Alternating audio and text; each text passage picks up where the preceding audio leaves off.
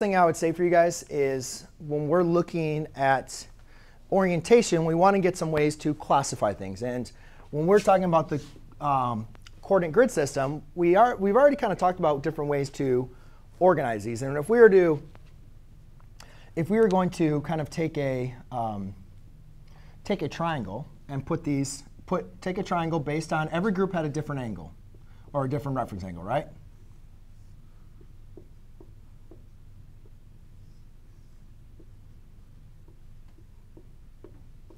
Every group had a different triangle based on the quadrant that it was in, or based on where it was at, right? Would you guys agree?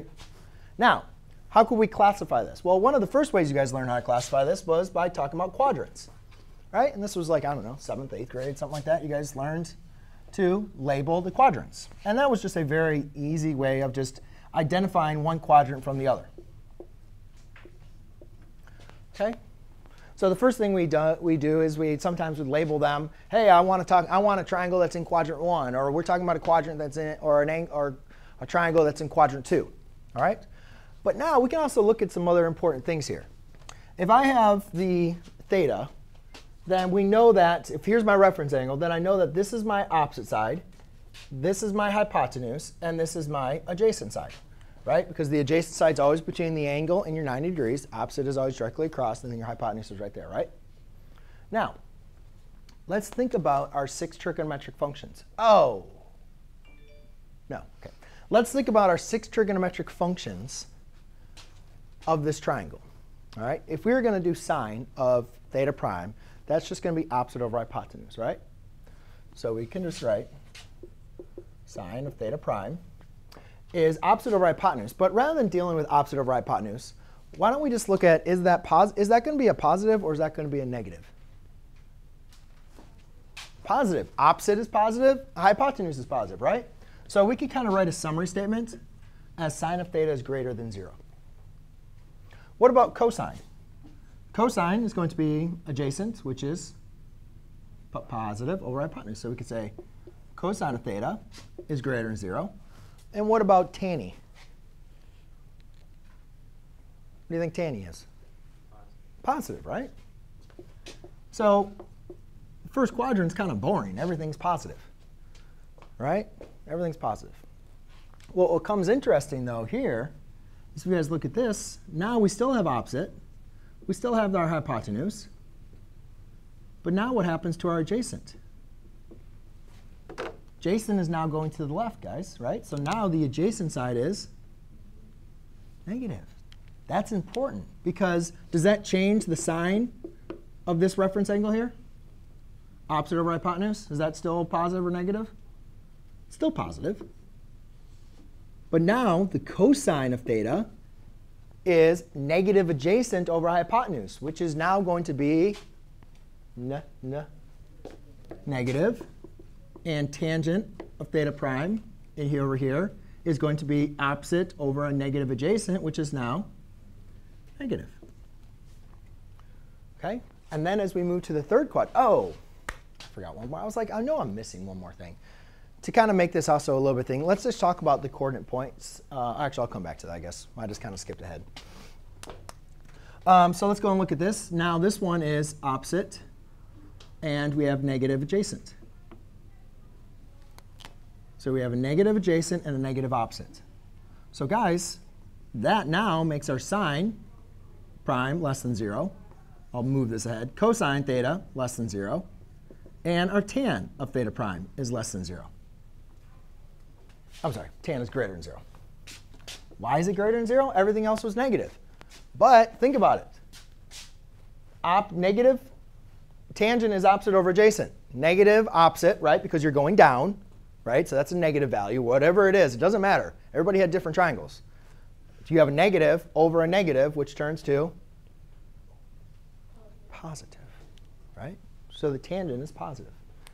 And then we'll go ahead and look in this one. So we have a negative opposite and a positive adjacent. So when we look in the fourth quadrant, our sine of theta prime is going to be less than 0. Our cosine theta prime is going to be greater than 0. And our tangent of theta prime is less than 0. OK? Now, more importantly, the other point that I forgot to go over with you guys, or at least to mention, is you guys all graphed points, right? Yes? So let's make a connection with the trig to our coordinate grid system. In the first quadrant, you knew to graph in the first coordinate system because both your x and your y coordinates were both positive. Correct? In the next one, we graphed to the left here because the first coordinate was x coordinate was negative and the y coordinate was positive. Over here, we graphed in the third quadrant because the x coordinate was negative and the y coordinate was negative. Right? You guys all did this. I mean, I'm just summarizing this for you. And then over here, for x coordinate was positive, y coordinate was negative. So now it comes into the important thing. What do we notice about all this? What kind of relationships, what kind of things do we, what kind of patterns do we find? Anything. The conversation is completely open. Does anybody notice anything that's kind of interesting in here that maybe we might want to talk about? Yes, Ms. Hannah. They're opposite of diagonals. You mean what? Like what? The positive, positive, negative, negative, and then on the other diagonal, it's positive where it's negative, it's negative where it's positive. Like, give me an example of what? Like, are you talking about the points? Yeah. Yeah, you can see the points that you have opposite signs. Like something is always across, like across the diagonal, these are positive, positive, these are negative, negative, right? Something's always flipping signs as you go across x and y axes or the origin, right? So you have signs flipping. Yes, Anna. The cos is related to the x coordinate. What? The cosine, yes.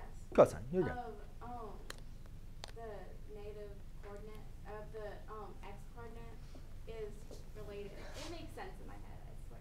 It makes complete sense. And it's the exact thing I want you guys to understand. I need you guys to take this away from here.